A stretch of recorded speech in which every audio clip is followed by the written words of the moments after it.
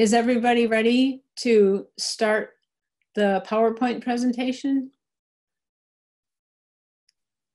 Yeah, I am. Okay, okay.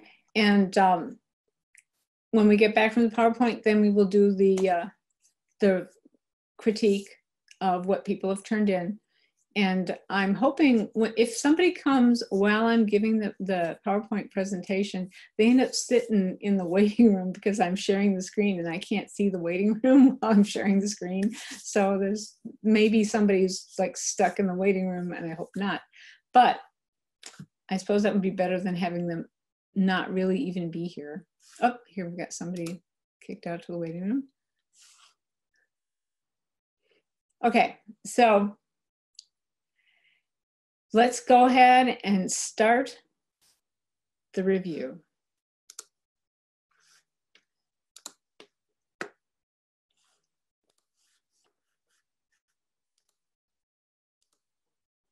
I hope I don't have the timing set for this. Sometimes I have the timing set. So here's the final review. Remember, I want you to remember the keyboard shortcuts. So you will have to, for one or another of the questions, maybe more than one, maybe two, you'll have to be able to say what this keyboard shortcut means, or say these keyboard shortcuts mean these things, and I'm going to do some matching or whatever. But so make sure that you remember the keyboard shortcuts. And the ones that are the most important is U is very important, because when you press U, whatever layer you have selected, or if none of them are selected, all of the layers will work. It's a toggle switch, and it will show you what type of motion, what type of keyframes you have set for your layers. And if they are already being shown, it will make them disappear, so it will collapse the layers so you can see more of your timeline. So the U is a very important shortcut, and I find that I use the U constantly. AA, when you have 3D layers and you have a 3D layer selected, if you press AA, it will show you the materials options and the geometry options for that 3D layer. Or if it's a light that you have selected, or a camera, it will show you the light options or the camera options for those types of layers. So you'll be able to check things. If you find that your shadows aren't working, you will be able to find which of the layers has shadows, cast shadows turned on, and which has it turned off. You'll be able to see if your lights are set to cast shadows, and you'll be able to see, is my camera actually in the right place? You know, is it somehow not set correctly? So pressing AA, that helps when you're working with 3D for all kinds of different things. It shows you what your material is doing and what kind of geometry you've got. When you're working with sound, it's very important to know what the waveform is doing. So if you have a sound layer selected and you press LL, it will reveal the waveform for a selected audio layer. So remember, that's what I was showing you so much when we were doing the keyframe interpolation, because you can see where the peaks and valleys in your sound file are. And then you'll be able to locate where you want to put a keyframe. So waveforms, very important whenever you are syncing audio with image. And then here you can see that if you want to get any of the transforms, you press P for position, S for scale, and R for rotation, and T for opacity. And the text for that didn't show up, but it's back in that previous slide. So we can go back to that slide.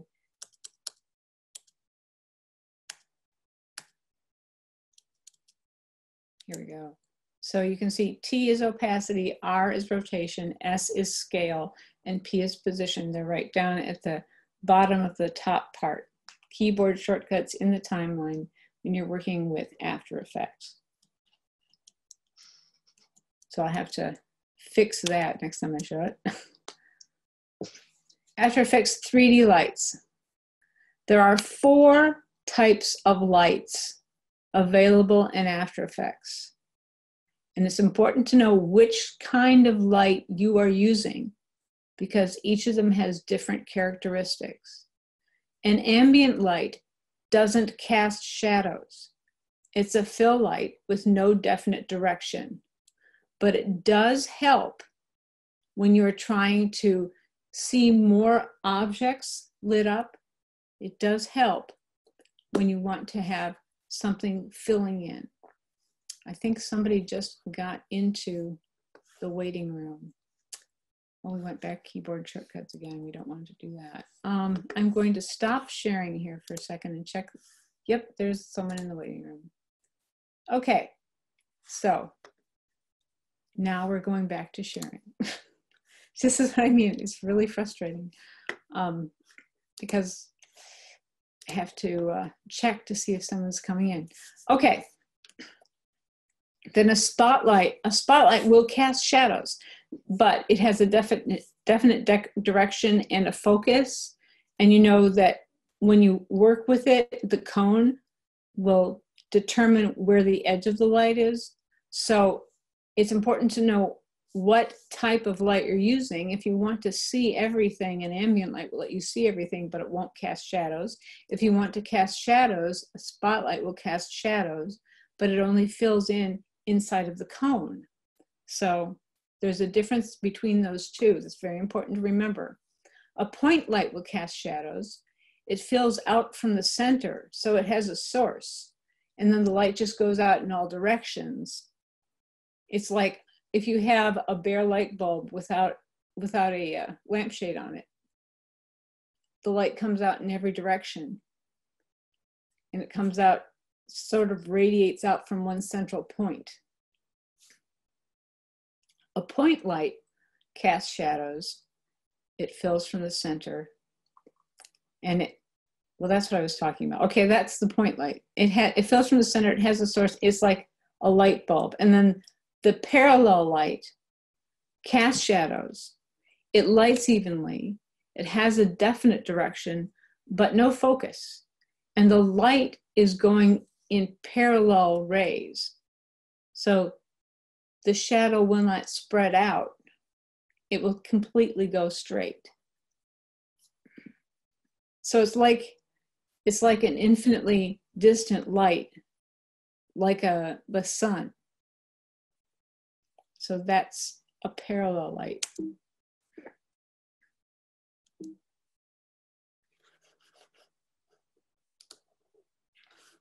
The ambient light, this is what it would look like if you have a blue solid with an ambient light.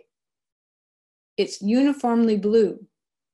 There's no change anywhere across it because the ambient light will evenly light any surface. It fills the area with a consistent level of illumination. That's what it means. And then the spotlight has a specific source and a direction. It has a cone shape, and it can have a soft or sharp edge. And if an object goes behind the light, so if it comes closer to the viewer than the back of the light, it just will not be lit. It'll be dark. A point light is like an incandescent light bulb. It has a position, and the light is emitted outward in a complete circle. It casts shadows. So it's like you have a lamp with no shade and you're holding it out. A parallel light casts shadows in straight parallel lines. They're all equidistant. It's just like the sun. It's so far away that all the rays will travel in a straight line. They don't spread apart. So if you have it directly in front and shooting straight at the image, the shadow will be cast immediately behind it. And if you don't move the light to a little bit off center and maybe down or something, you won't see the shadow at all because it will be behind the image.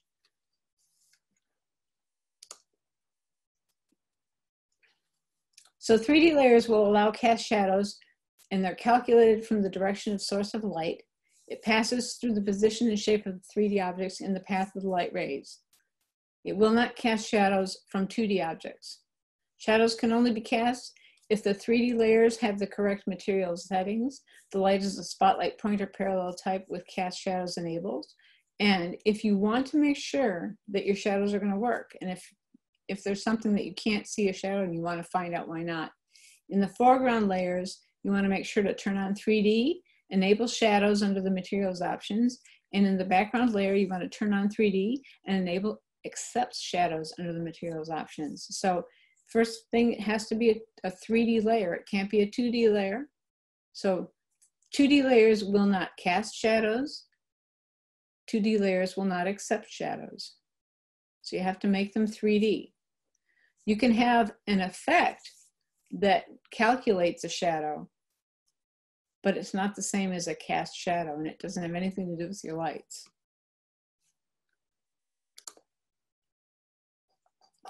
"3D space, X, Y, and Z coordinates. The Cartesian coordinate system, that's what it is called. It refers to the X, Y, and Z graph used to place objects in the 3D computer graphics world." So Descartes was a mathematician who decided that the different axes should be called X, Y, and Z. So they call it a Cartesian coordinate system. Z-space is, in the 3D world of After Effects, the Z-axis is oriented away from the viewer, and therefore a negative Z number will bring an object closer to the viewer, and a positive Z number will be further away from the viewer.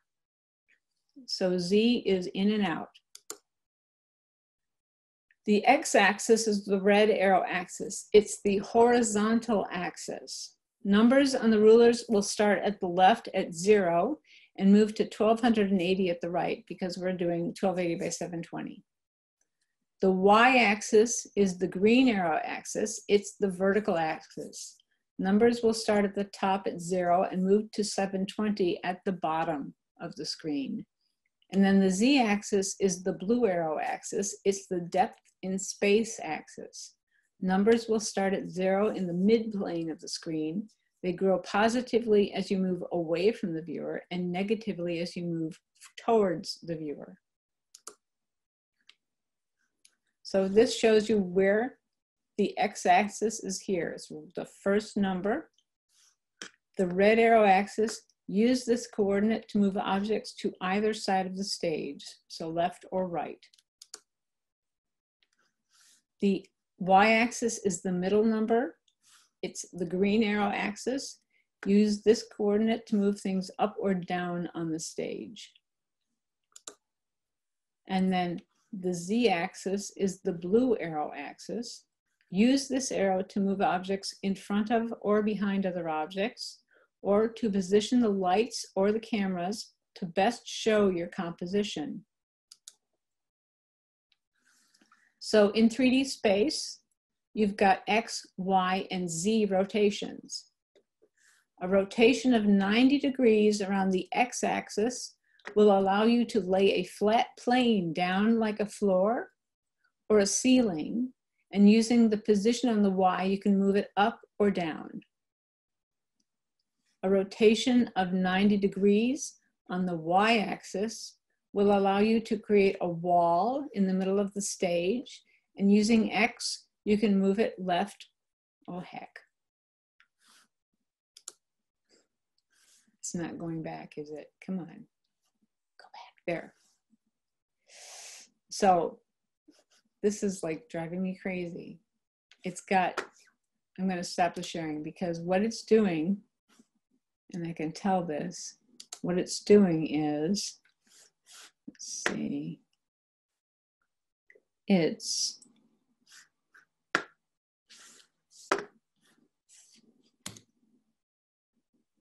got timing. It should not have timing.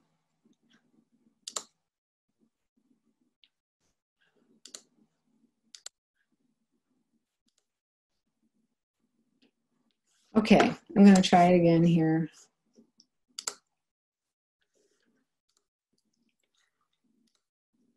Okay, so slideshow, play from current. So you can move things up and down on the stage with the green arrow axis. The red arrow axis, you can move objects to either side of the stage, or the x-axis, yeah, the red arrow axis, either side of the stage. It's just, this is just driving me crazy. Okay, so the z-axis, use this arrow to move the objects in front of or behind other objects, or to position the lights or cameras to best show your composition.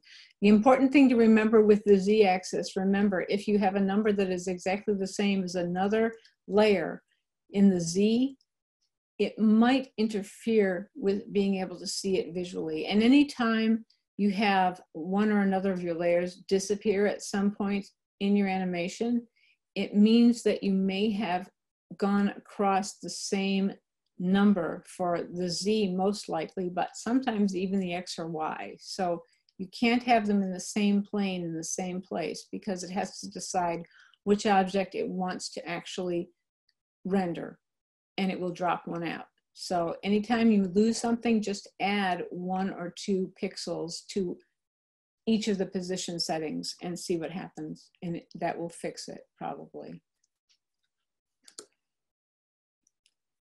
So rotating the X, Y, and Z. So the Z axis, you can make it spin around like a plane. It's doing this again. It's going backwards and forwards. Stop it. So anyway, so then you can make your z-axis makes it spin around like it's like a pinwheel.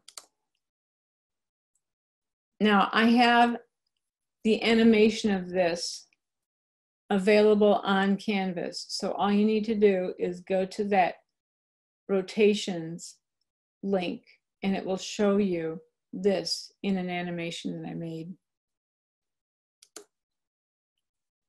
And here's why.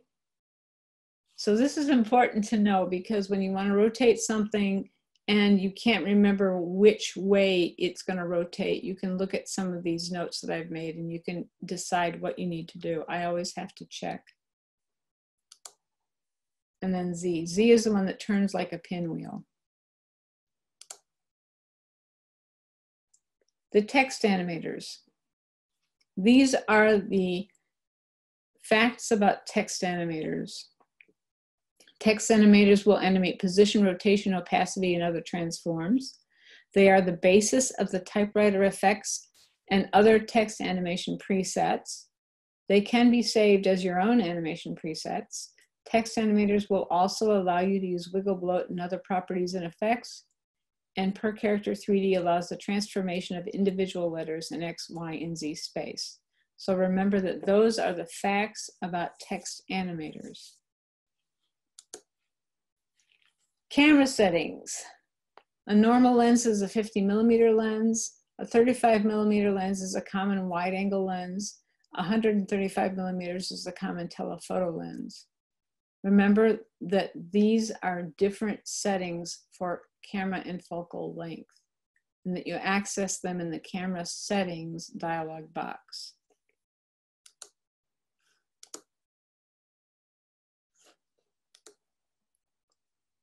A camera orbit null. Remember when we made that spinning camera tutorial? You use a camera orbit null, because that way the null moves, the camera stays where it was, and it just follows the motion of the null. And if there's something wrong with the motion, you can just delete the null and the camera is where it was to begin with.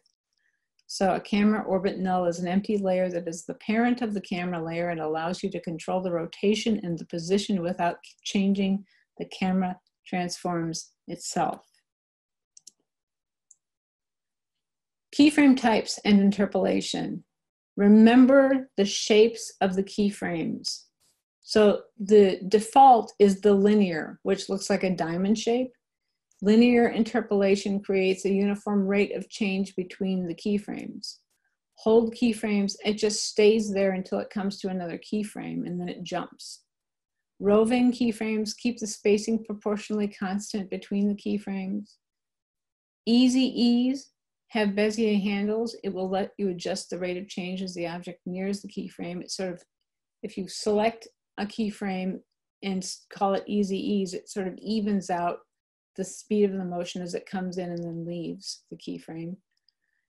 Easy ease in is like a train in a railway station. You ease into the station, so you slow down to stop. And then easing out, you easy ease out of the station and speed up as you leave. So these are the keyframe interpolation types.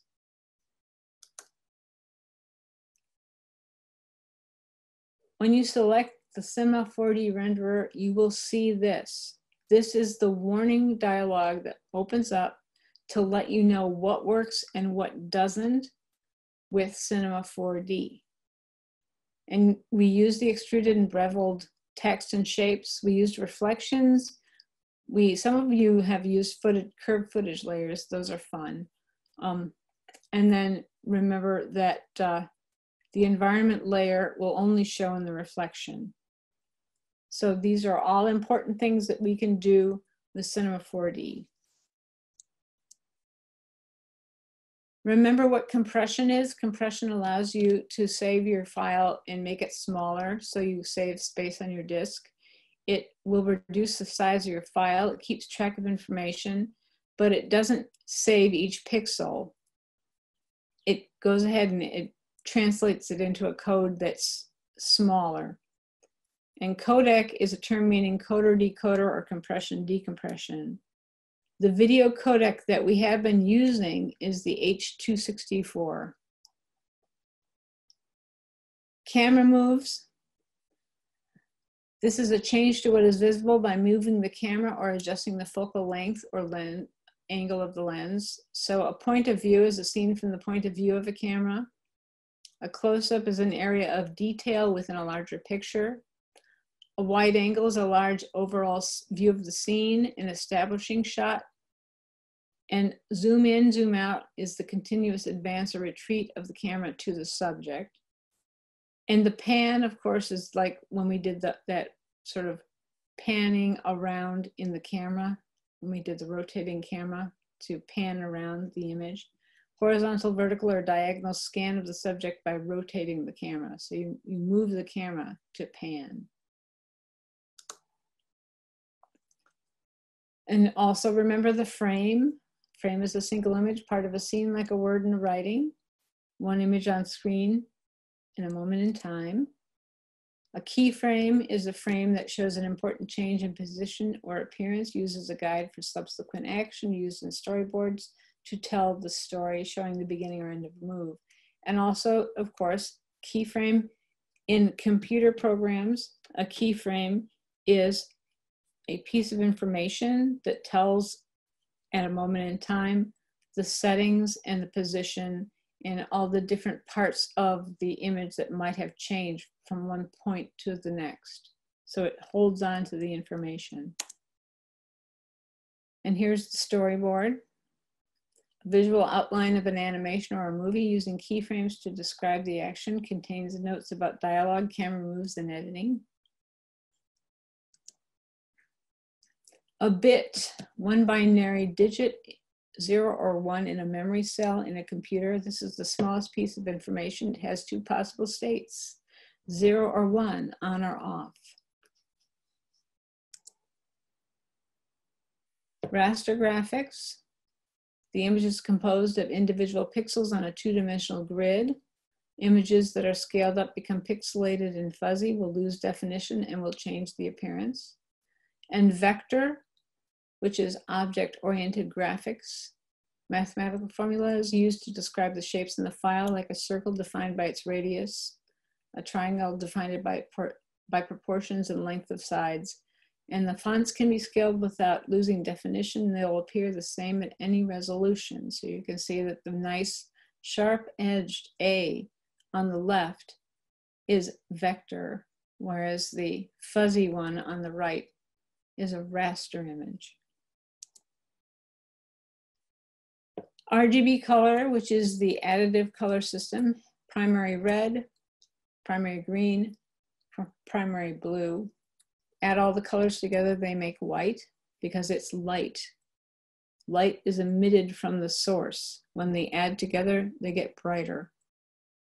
The subtractive color system, this is used for print. It's ink on a surface, and ink on a surface absorbs the light. So CMYK is cyan, magenta, yellow, and black. And black has to be overprinted, so it's included as part of the system's name.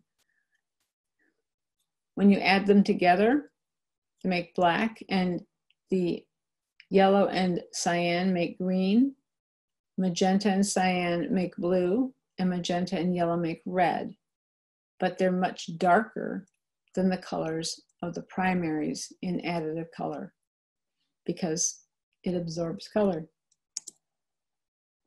A pixel is a portmanteau word made from the word's picture element. It refers to a dot of light on screen that makes up the picture. So good luck on your exams. The quiz has actually 20 questions. I cut some out. It's multiple choice. It's based on the information in this review session.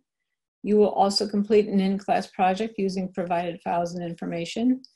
And on the day of the final exam, please submit the project for tutorials. And also complete and submit the project for critique.